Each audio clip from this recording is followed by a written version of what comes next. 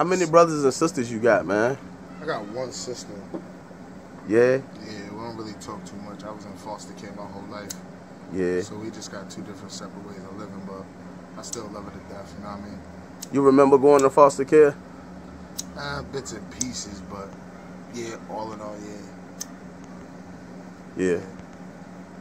Definitely, that definitely prepared me for this life we live in, because ain't nothing like waking up one week, going to school normally, coming home, and then you gotta go to another foster home. You know what I'm saying? It's now a whole different way of living. You can like, people don't understand growing up that a different bathroom to a child might come weirdly if you start getting a different bathroom every month, every 6 months. You know what I'm saying? Like, you get accustomed to putting your toothbrush in place.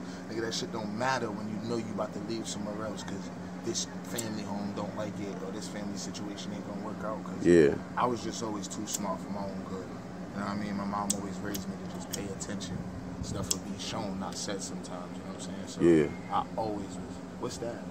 Paying attention. And I think growing up they took that as disobedience more, but I was just more adventurous, bro. Like, you couldn't really tell me something, and if you could, I would come back to you like, nah, that's not that, but that was just how it was, and that drew me to different foster homes and different places, different meds, and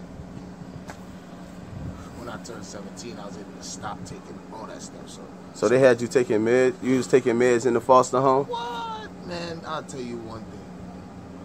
If you awarded a state, be real, let's get to how that feels.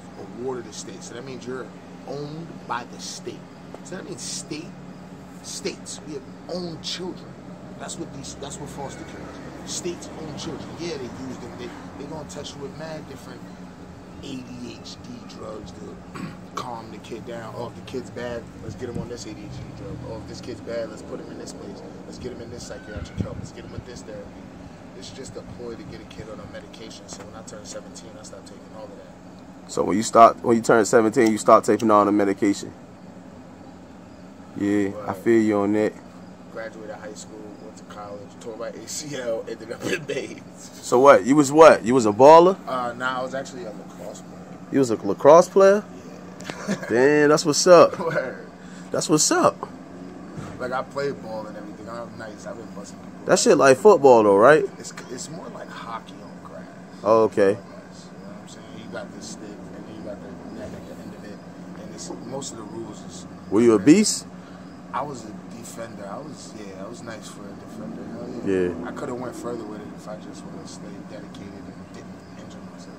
Word.